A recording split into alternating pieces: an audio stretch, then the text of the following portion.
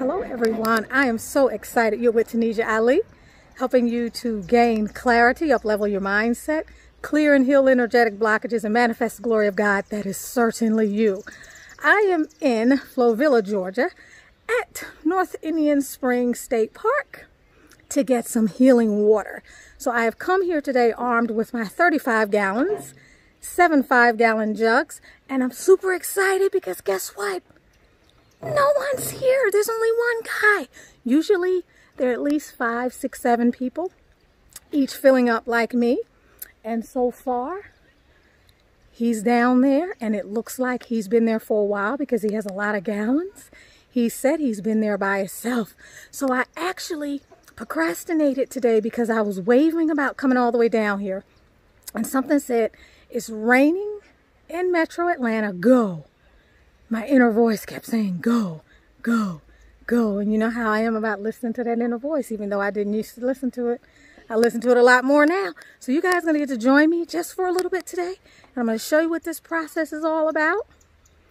And I can't believe this. I might actually get my water and be done in a few hours, maybe less.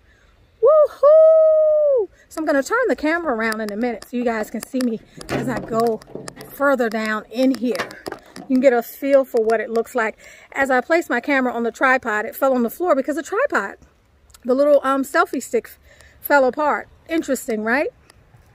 Amazon better be glad my phone didn't crack. So anyway, I'm going to turn the camera so you can see.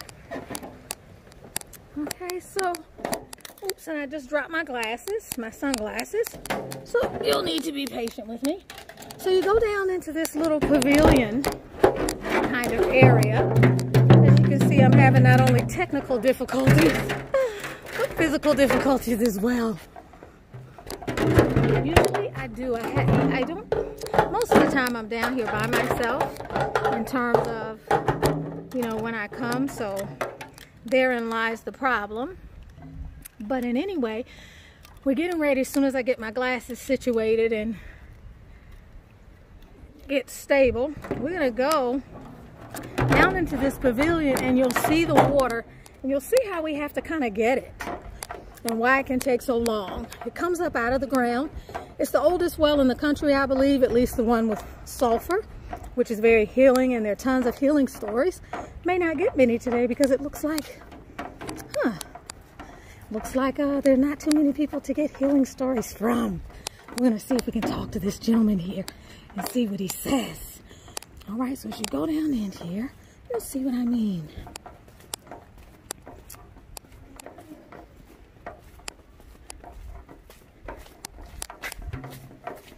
So how long have you been coming down here?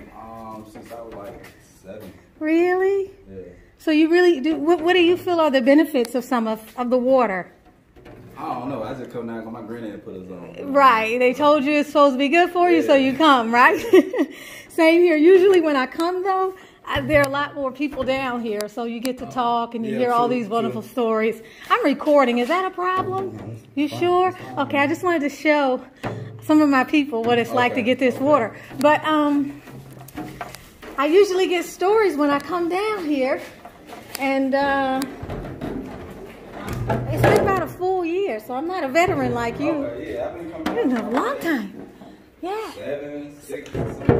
So is this only what your kids drink? For the most part. Yeah. If I can Good get for to it. y'all. Wow.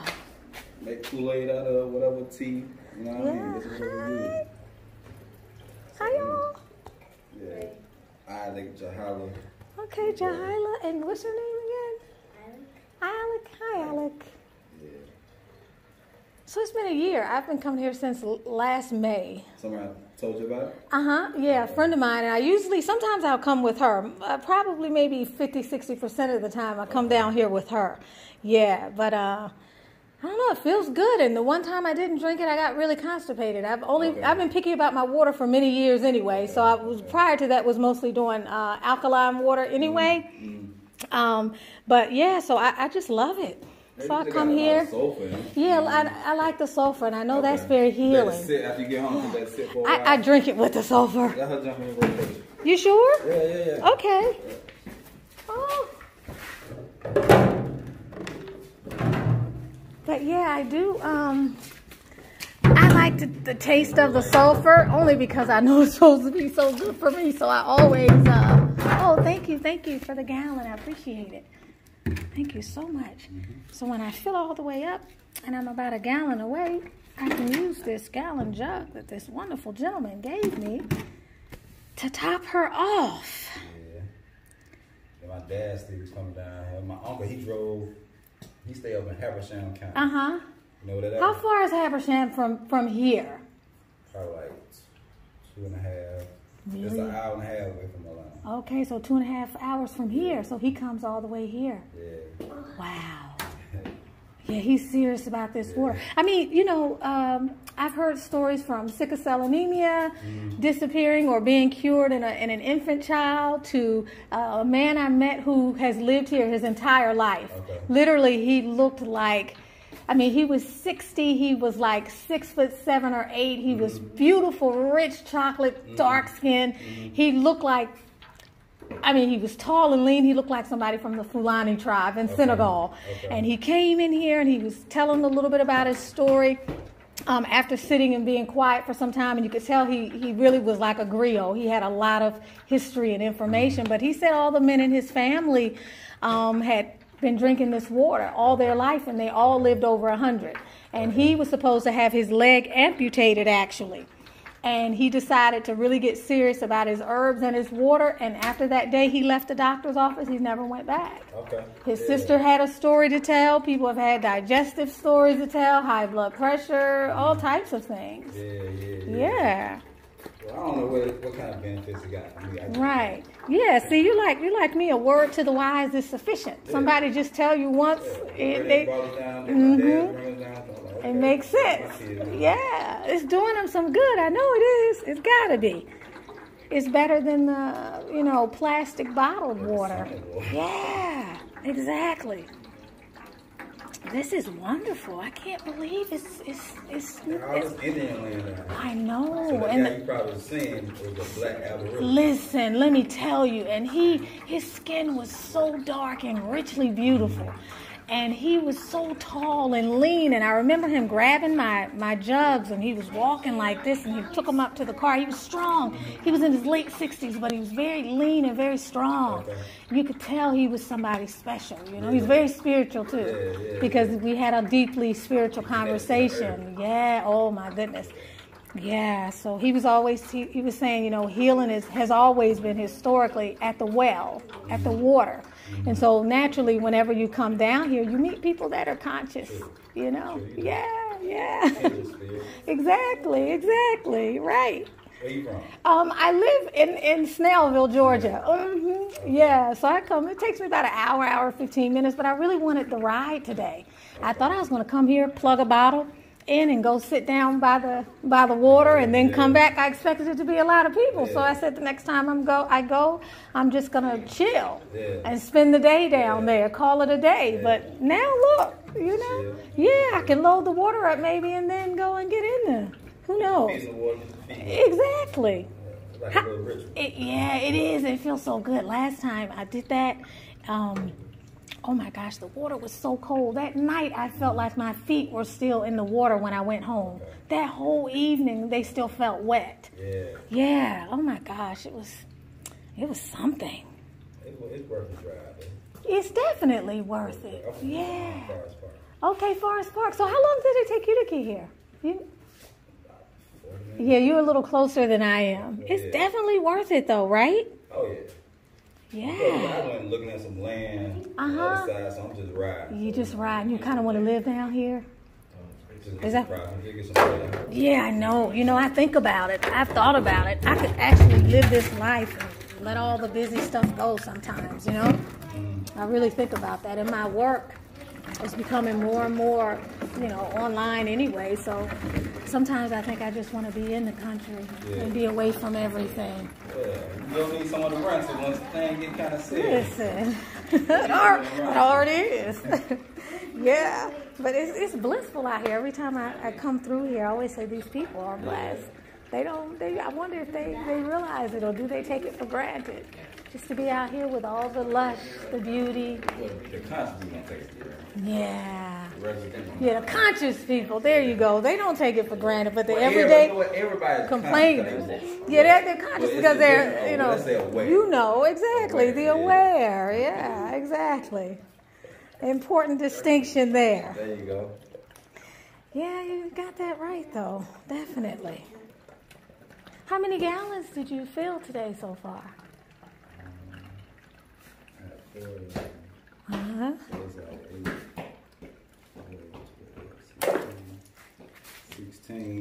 16 plus, I think about 10 jugs. Okay, so you doing like about 30 gallons, Yeah. like six of these things, so about 30. Okay, looks like you're good to go. Is this your last jug, the one I have, or are those empty? I think. Oh, That's you right there. Oh. So next time, you good.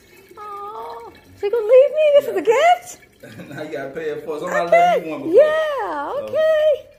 Okay. So next time I need to come down here with an extra one, so I can pay it forward. That's all you gotta do. Oh, I really appreciate that.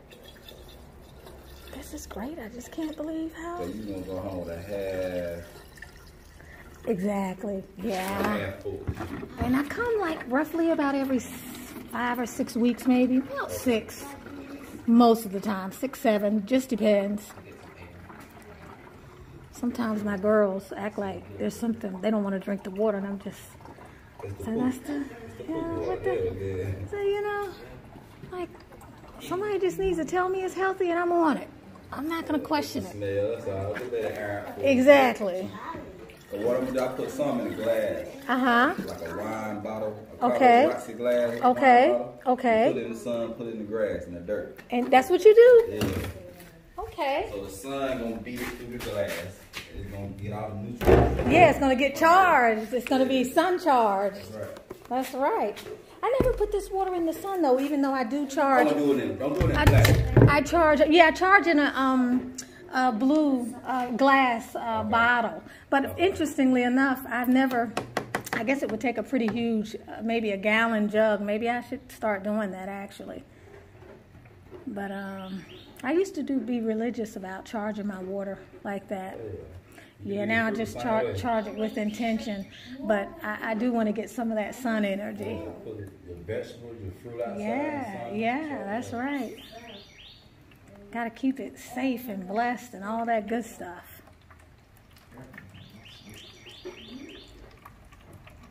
Peoples whose lives you can enrich. Well, see, I don't want everybody to know about it. Come and get There's the water. abundance in this universe. There's enough for everybody. Trust me. There's abundance. You will get yours. Well, there was a gentleman I met here that his body was rejecting the kidney. Uh-huh. He had had a kidney transplant, and I wouldn't have known it unless he told me. Wow. He looked perfectly healthy. After he started drinking this water, it helped his body Really? adjust to To the new kidney. That's amazing. So it helped restore the homeostasis within the body. That is amazing. I was saying earlier when I came down here, whenever I come, I hear a lot of different stories from people. So you said you think it helped you recover from your...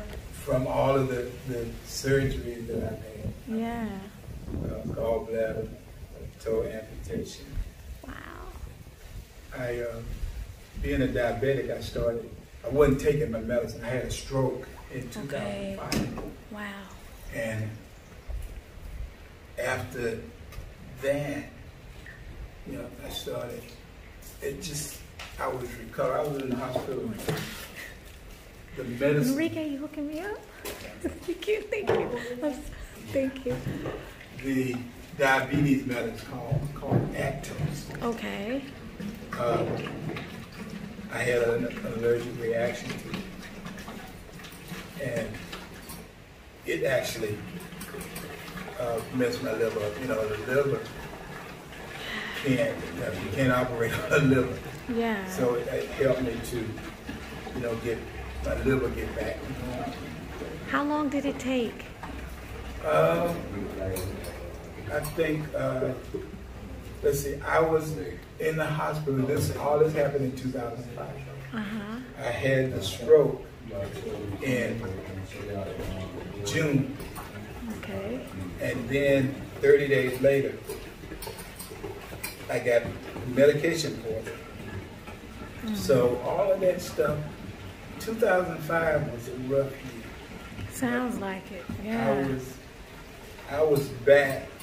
See, I do attend an exercise class 3 times a week, and I was back exercising before the year was over. That's amazing. Yeah, so oftentimes people ask me, has it helped me? And I'll say, well, I mean, it's kind of hard to tell. I'm a healthy individual already. I don't have anything I particularly complain about. I think it helps my digestive tract. But if it's helping us physically, it's definitely helping us internally. So it's helping us in a lot of ways even that we're not even aware of. Yeah, that's invaluable. With my pastor, his family, his grandmother, grandfather, I think his father and mother both grew up in Forsyth. So they've been drinking the water all their life. I think he said his grandmother lived to be like 90 something. Yeah. You probably heard of my pastor, Nathaniel Bronner Jr. Okay, no. Bronner Brothers, you ever heard of Yes. Yeah. Okay, wow. So that sounds like you, Enrique, with, Enrique's been drinking the water, you said since 7, right? Yes, since he was very, very young. And so I would imagine if one stopped drinking it for a period of time, you probably noticed a difference. Yeah, I won't go down. Yeah, that's when it's just been a year for me, but I'm committed to coming down here. Regardless. I'm coming. If I see them at like 5 gallons, I'm on the way. It's time to go. But I appreciate you sharing, though, both of you. I know Enrique, and what's your name? Tim. Tim, thank you, Tim. I appreciate that feedback. Needless to say, coming to get water today was a wonderful choice. It's been about an hour and 15 minutes. This is the shortest time ever that has taken me to get 35 gallons of water. At any given time, there was no more than 2 people down there. And the last gentleman that you just saw that I was speaking to who had diabetes, he had his son to carry all of my water to the car. And the gentleman before him, Enrique, who you saw me talking to when I first started the video, he and his son carried the others. So I made out like a bandit today. The only thing I didn't get to do was to go and sit by the water and relax because it is raining. So this was wonderful. I'm going to have to do this again. The importance of drinking healthy water cannot be underestimated. Do everything that you can to give your body the best water that you possibly can. If you find yourself drinking out of plastic water bottles, at least take the extra step and get a stainless steel container or water bottle. Or if not doing that, put your water in a copper urn and let it charge. Definitely, if you can avoid the plastic, do it as much as possible. The other thing you should always be doing with your water is charging your water with intention. Now, we know, those of us who've been in and out of different religious circles, we know that we're always taught to say God's name over our food. We do that as a matter of ritual, but I don't know necessarily if we realized until maybe the last 2 or 3 decades that there's actually a scientific benefit to doing that, which oftentimes what we have found has come through or been handed down in terms of wisdom from religious ideologies. A lot of times we do those things and we don't always understand why. For example, there are many Muslims who eat with their hands. There's many traditions. You will find the Ethiopians eat injera with their hands. That is actually it's cultural, but in many instances, it has become a religious aspect, or it's become a religious moray, so to speak. I don't want to get too much into that, but we now know that the hand submits certain enzymes that actually help digest the food. So there are a multitude of things that we may be doing in our reality, and we don't always understand what we're doing. But the importance of blessing your water, the importance of showing gratitude for your water, whether you state it emphatically and externally, or you do it internally, or you write something alongside your water bottle that says thank you, or that says wonderful healing water, or whatever it is, it actually changes the molecular structure of your water. There's been research that has been done by Dr. Emotu, I think Masuru. You can find it online. It's not even new research. I think it's probably within the last decade or so. But he was able to show the impact of intentions on water. And we know, those of us who do magic, y'all already know that when we know that earth and water are receivers, right? And we know that fire and air release energy. They transmit energy. But being that being the case, we also have surmised, and we also know that water holds the frequency of intention. Intention is very serious, you guys. Intention is what creates your reality. You are intentionally manifesting things all day, whether you realize it or not. So the intentions that you put into your water each time you drink it mindfully definitely do matter.